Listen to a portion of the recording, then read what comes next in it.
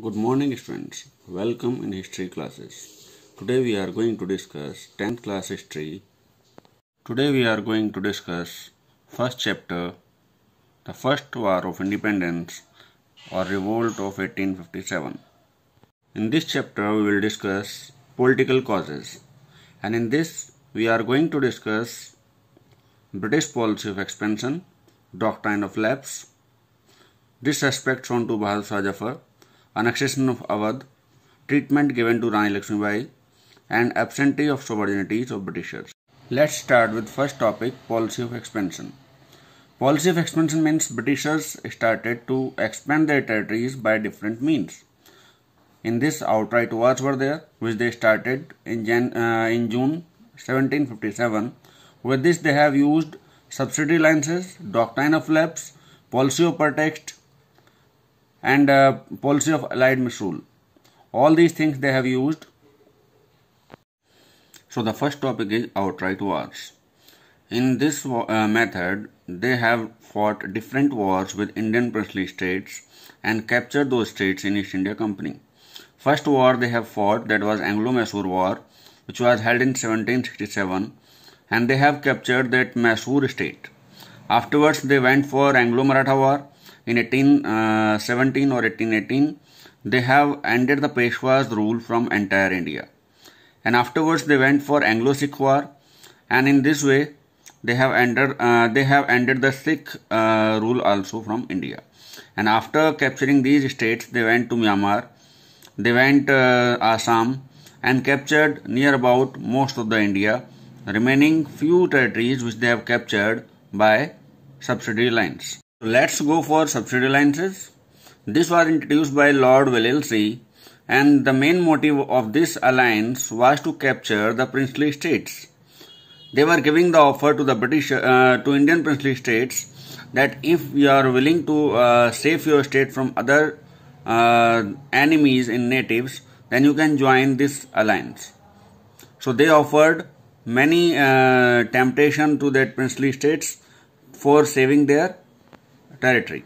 So let's go for the terms and conditions of subsidy lines for the princely states. First important matter was there that all that princely states have to accept Britishers as the supreme power, and for this they should have one resident in their state or headquarter, and any decision cannot be taken by that state without consulting the European ambassador, who will continually staying in their state. And with this they have also accepted that foreign relations of the state will be in the hand of East India Company. They cannot have interference in that foreign affairs or foreign matters, either export, import, any kind of matter or decision will not be taken by princely states. It will be taken by East India Company only.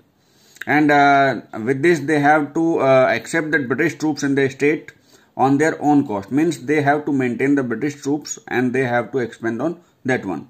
And finally all these things were introduced by Britishers or East India Company.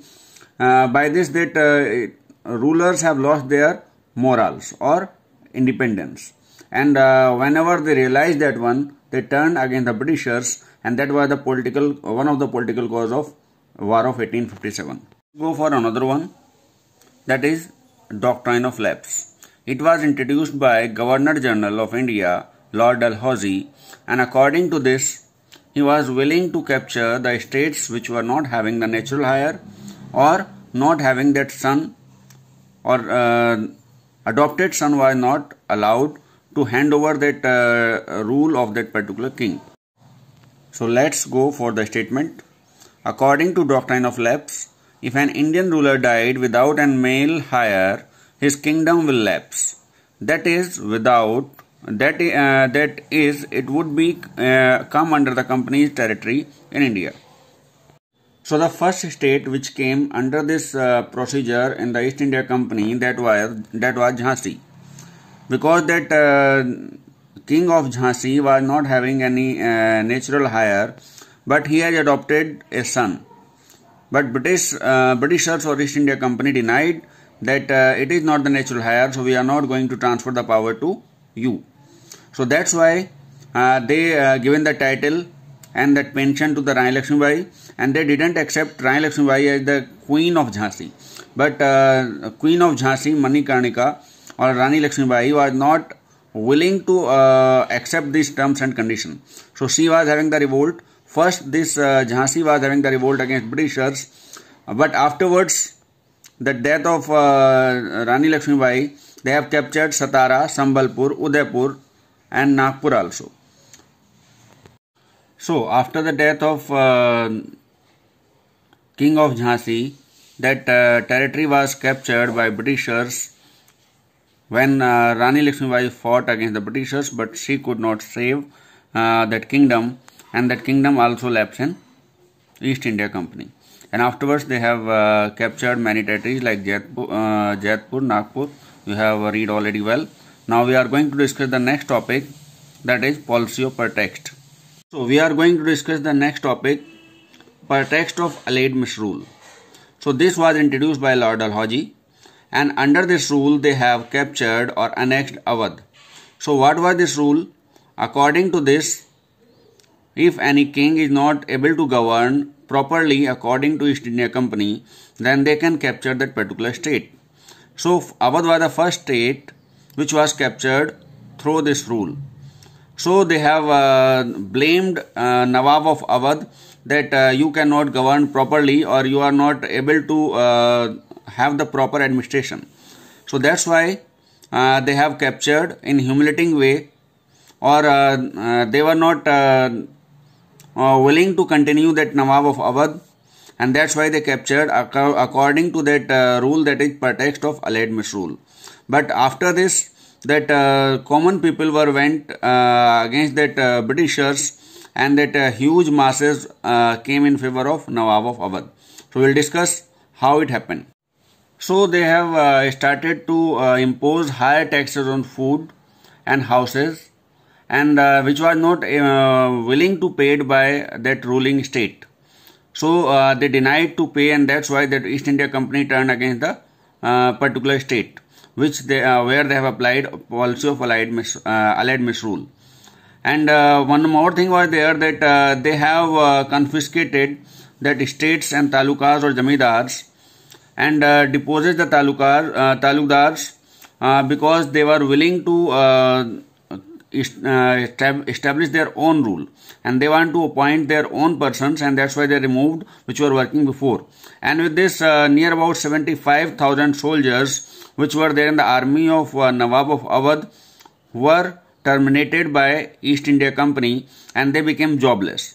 And the resent came in the mind of these soldiers, and with that many persons, nobles, officials, which were then the administration of Nawab of Awadh, they also turned against the Britishers, and all these together turned against the Britishers, and they supported the revolt of 1857.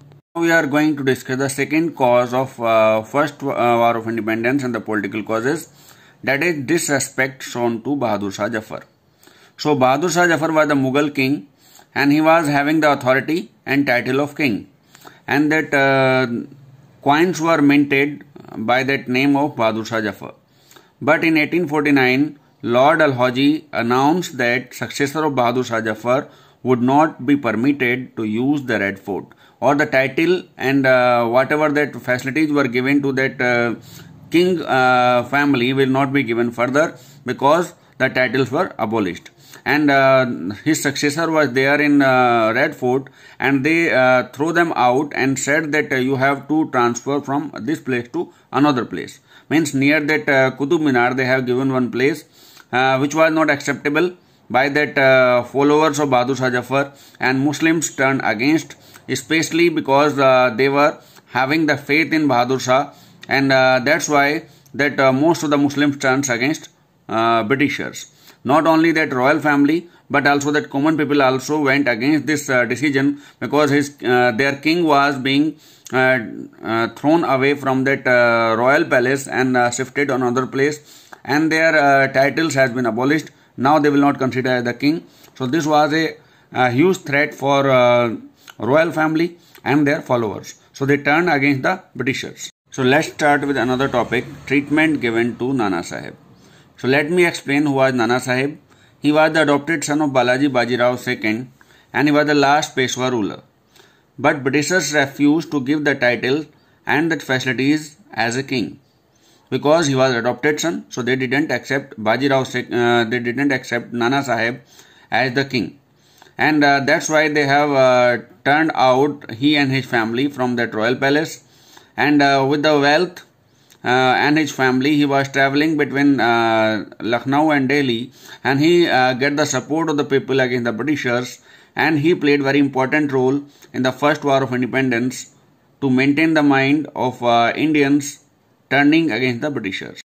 Last topic we are going to discuss: absentee sovereignty of Britishers. So what is meant by absentee sovereignty? Means Britishers were not aware about the sovereignty of Indians, or they are not having awareness about the topics which Indians were facing. So Indians were having the problems, but it was unknown to the Britishers because in Britain the conditions was better than India. So they were not having any emotional relationship with Indians. They were simply cruel towards Indians while they were collecting the taxes, revenue. They were very cruel, and action was taken against the peasants, and their behavior was rude against Indians because they were not having the emotional touch, or they were not considering that India as the motherland. They were here only for earning, and East India Company's main motive was there to get profit from India, not to do something for India. So that's why whatever that task was done by East India Company, that most of them were against Indians, and that's why Indian turned against Britishers, because Britishers were not having any kind of feeling or any kind of emotional touch with Indians. So these were the causes, political causes, which were responsible for first war of independence. We'll hear again that consequences of first war of independence in the next video.